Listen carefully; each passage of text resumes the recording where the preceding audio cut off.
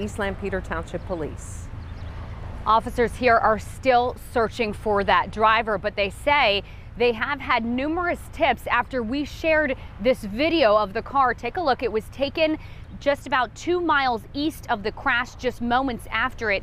Police say they know it is the car, not only because an eyewitness told them, but also because they say they do have other video of that car even closer to the scene. And they say the video is poor quality, which is why they did not release it, but they still can tell that it is definitely the car that left the scene. The DA's office says now only one student remains in the hospital. A 16-year-old has been released, but that 6-year-old boy is still fighting for his life. He is a student here at the Lancaster Mennonite campus at the Locust Grove location, which is right across the street from the East Lampeter Township Police Department. And that boy, of course, according to investigators, is the one who was thrown from the bus. So they say they are hoping for more improvements. He did have some improvements yesterday, but he still is suffering some very serious injuries in Lancaster County. Caitlin Smith, News 8.